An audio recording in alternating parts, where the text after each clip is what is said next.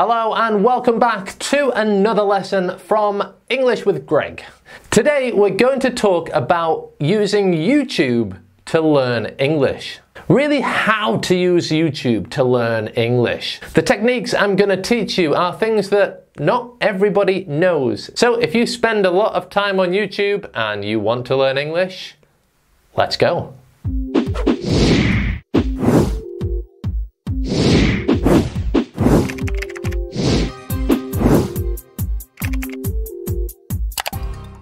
If you're new here, I'm Greg, and on this YouTube channel I teach British English pronunciation and advanced grammar. So if that's what you are interested in, subscribe to my channel and you can download my book free up there, which is a great way to start learning even more with me. So in today's lesson, I'm going to tell you 5 things that you should be doing if you really want to use YouTube to learn English for free. YouTube is such a great platform to learn English free, but not everybody takes full advantage of it to learn English effectively. Tip number 1 is probably the simplest and most obvious one, but use subtitles. Most channels add subtitles to their videos. Ones that don't, YouTube automatically generates subtitles for those videos. So it's still a good option to choose. Because I teach English on YouTube, I add subtitles to all my videos. So if you want to follow exactly what I'm saying, just click the subtitles or closed captions icon and turn the subtitles on. If you are watching a video in English and you have the option of reading subtitles in English or in your mother tongue, I highly recommend you use subtitles in English.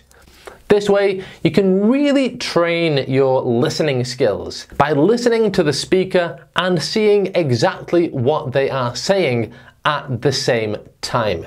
This is a really effective way of improving your listening, and I really think putting the subtitles in your mother tongue is counterproductive. Your brain is then working in 2 languages at the same time. So, use subtitles. Tip number 2 is something that perhaps you're not familiar with.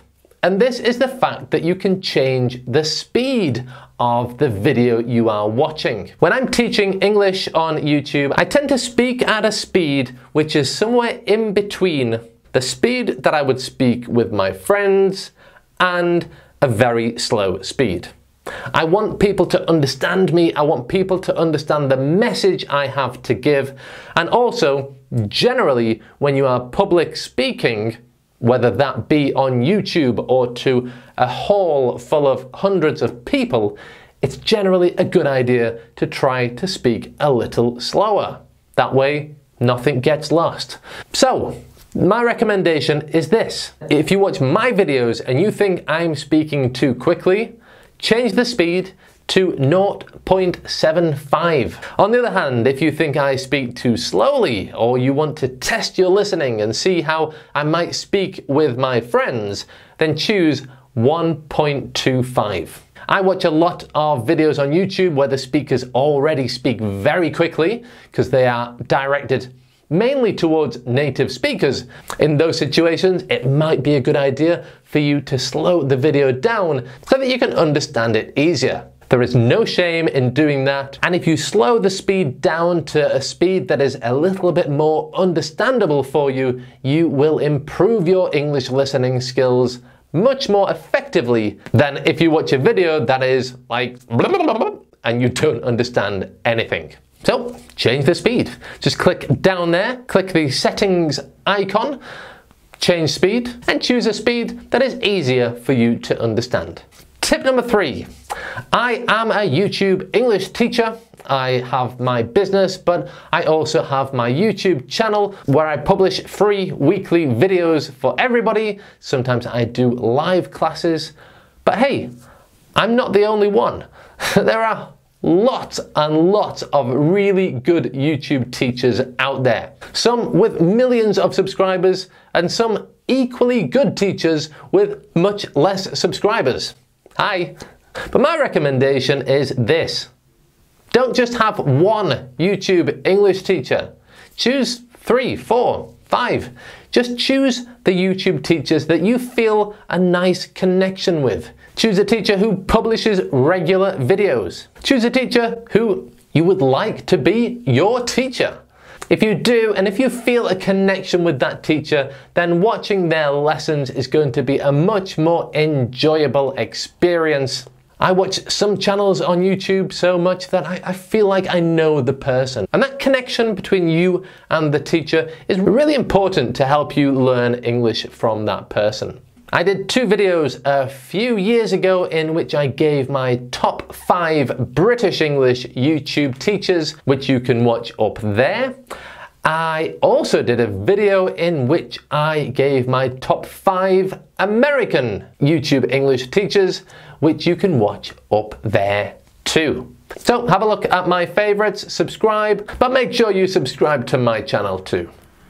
Tip number 4 is use what you learn. So many YouTube English teachers teach vocabulary, grammar, pronunciation, expressions, things to say, things not to say. After watching the video, it's a great idea to use what you've learned. And the quickest and most immediate way to do this is to write a comment.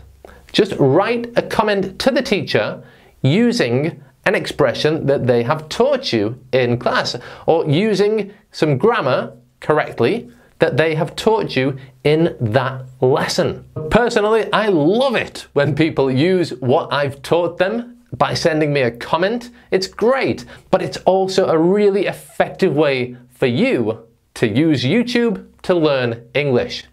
You learn something, you use it immediately. And if you're lucky, or if you ask your teacher on YouTube, hey, is this correct? Then you might get a reply with a correction, or yeah, great. So tip number 4, write a comment using what you've learned in the lesson. And finally, tip number 5 is don't limit yourself to watching English teachers on YouTube. Of course, it's great. It's a great way to learn English, to really focus on English pronunciation, grammar, vocabulary, expressions, all this stuff. It's a great way to improve your English in an English lesson on YouTube. But don't limit yourself to English teachers.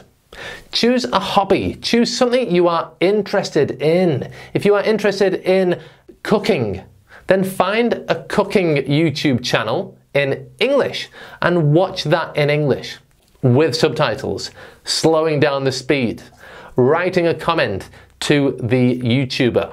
One of my favorite YouTubers is a ukulele teacher. I watch him regularly. I love his channel. So if you are interested in learning how to play the ukulele or guitar or how to build something, find a channel that teaches you that in English.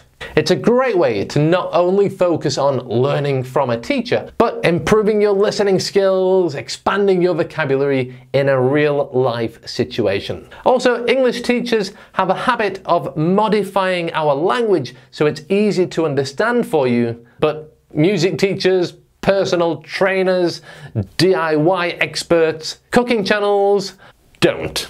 They will be speaking English at a completely natural speed. So again, this is great practice. So what do you think? How do you use YouTube to learn English? Which of these tips do you currently do? Which of these tips are you going to start doing? Send me a message in the comments below. I would love to hear. And if you know any other ways to use YouTube to learn English, let me know. Okay, thanks for being here. Give this a thumbs up if you've enjoyed this video. Subscribe to my channel and I'll see you in the next lesson. Bye for now.